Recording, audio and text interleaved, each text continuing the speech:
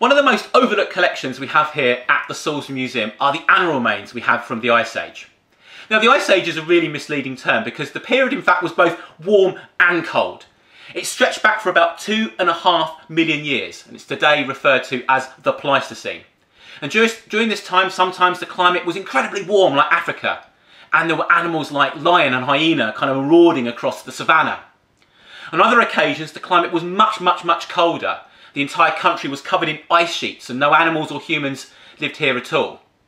There were also occasions when it was perhaps more similar to Siberia, the kind of Siberian steppe, where animals like woolly mammoth and woolly rhino, which are extinct today, kind of roamed across the plains. Now, the collections we have here at Salisbury Museum are all from Fisherton, which is just to the west of Salisbury town centre. And they were found during the 19th century when houses were constructed and also brick earth was extracted from the ground to actually make the bricks that made the houses. So let's have a look at some of the animals that we've got packed away here.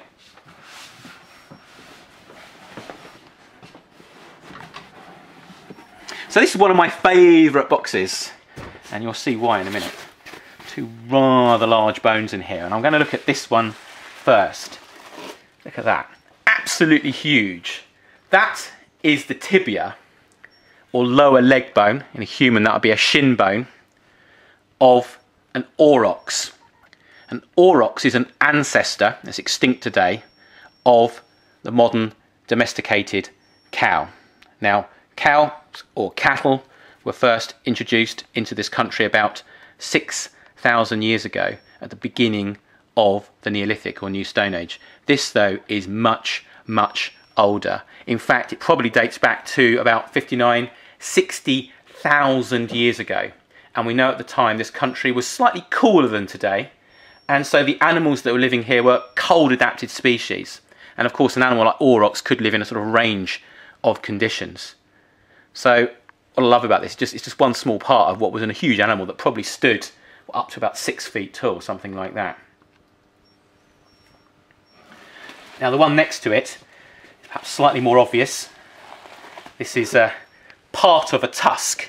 It's almost certainly part of a mammoth tusk. Absolutely colossal animal, a woolly mammoth. There were actually warm adapted species called just mammoth, but this is probably a woolly mammoth because of the climatic conditions at the time. Very fragile. These items are semi-fossilized. They've been buried in the ground, they've been compacted, and they're slowly, or they were slowly, turning to rock. But when found in the 19th century, not a huge amount of care was taken with removing from the ground, which is why they perhaps are not the best condition and why they're not on display. They're way too fragile to display. In fact, it's not even a very good idea to handle them too much. So not only do we have, though, tusk from mammoth, we also have teeth. And they're in fact the biggest teeth you'll find in mammals, alongside elephants. There we go. There's one there. That is a mammoth molar, and indeed it is mammoth in size as well. The whole point with this is they were herbivores, so they were grazed on grass and other vegetation, and they needed these huge flat surfaces, and that's the top of the tooth there, to grind down the food that they were eating. The other interesting thing about mammoth teeth is that they grew from the back of the mouth. In humans, of course, when we lose a tooth, it grows up from underneath. These actually grew from the rear of the mouth and came forward to replace the tooth that then fell out the front or was worn down. And that's how they developed. So as they wore down their teeth, further teeth would come forward from the back until eventually, in old age, they were no longer replaced. A bit like humans, but in their case, because of all the grinding of the vegetation and the eating, once they ground down, they would often die of starvation, we think, because they had no more teeth to grow. But they still lived, we think, to about 60, 70 years of age, a bit like a modern elephant. That's a wonderful thing. Very good condition, that one. Now we have animals that are extinct. I mean, mammoth became extinct about 10,000 years ago, we think, but we have animals that still survive today. So we just budge these boxes up a bit.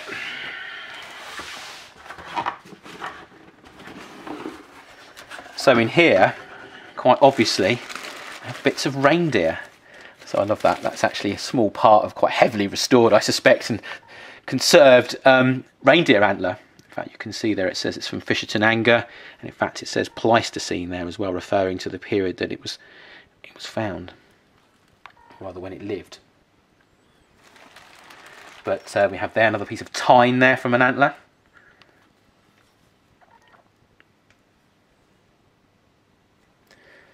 And then we've got parts of the jaw as well there, with teeth still in situ, and various other bones. But going back to extinct species, well, another one of my favourite bones, and I think this just gives you, this one here, I mean, it just gives you a real insight into the size of these animals. Look at that. That's just ridiculous. This is a humerus, or part of the humerus, a very small part of the humerus from a woolly rhino. A small part of the humerus bone, which in a human, of course, would be the bone from the elbow to the shoulder, the funny bone. So this would be on the front, sort of upper leg of the rhino.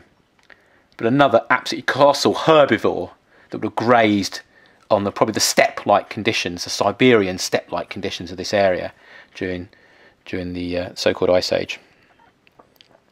You should really say Ice Ages, because as I said, there are a whole series of these cooler periods sort of broken with warmer periods. Now, thinking about the rhino, in front of us here we've got a whole cabinet full of various animal bones, but the one I'm going to open up is this one here that has some rhino teeth in. Now these are a lot smaller than the mammoth. You were probably expecting to see quite large teeth like the mammoth teeth, but they're not like that at all. They're much, much smaller. So in fact there's one there. Look, there's the crown of it and part of the root at the bottom there. And that's quite a nice one there. Absolutely fabulous. But very, very fragile. But there are lots of them. Gives you an idea perhaps of just how many of these animals were roaming around here. And I think that's the key point here, is that what this shows us is that this area over the millennia, if you like, has changed greatly. That during these ice ages, the climate and the conditions in this area have changed radically to how they are today. And it's quite sobering in a way to think that, in fact, at this moment, we could well just be in one of those warmer periods in the so-called Ice Age or the Pleistocene. And in future, due to circumstances completely outside of our control, things could become a lot more colder and a lot more inhospitable than they are today.